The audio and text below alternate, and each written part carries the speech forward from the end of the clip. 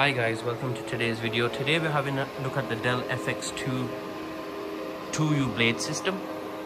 This is an amazing solution. This is a 2U server with very high density compute power. We've got Dell PowerEdge FC640 server blades installed in this, which is equivalent to, one of these boxes is equivalent to a Dell R640 or a Dell R740. And there are 3 compute nodes in this chassis, along with the FD332 storage node, which can be mapped and connected to each of one of these storage boxes. So each node has 2 Intel Xeon Scalable Gold CPUs, DDR4 memory. It's a very good solution in such a small form factor. It just runs off 2 power supplies. You can also replace the FD332 blade with another one of these FC640 blades for a total of 4 blades. It's a very good solution. I'll power this down, show you the rear, show you the insides, and show you the CMC. So guys, this is the rear of the FX2s. It's 10 GB support.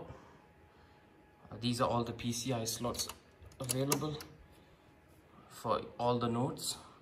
Just uses 2 power supplies, 2 2000 watt power supplies. Again, in a 2U form factor, you get in a very high amount of power.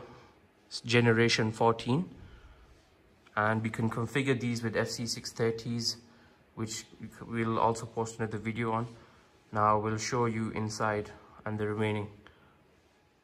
So guys, this is the FX2, as you can see. Just going to pull one node out to show you. So you can see 2 CPUs. This is where the gold CPUs go. It's a 10 GB network adapter, internal USB slots, it's DDR4 memory. Yep, so one of this is equivalent to a Dell R640 or the R740. One of these nodes. I'll show you better. As you can see, there's 2 hard drives over here. These are the nodes, and this is the storage node, which has the hard drives over here. So you can have a total of 16 hard drives. Come out like this. Really cool. And now I'll show you how to access this using the CMC and how you can deploy this. Hi guys, so we've just logged into the CMC on the FX2 chassis. As you can see, we have the 3 nodes showing up, and along with the storage node. This is the rear view also.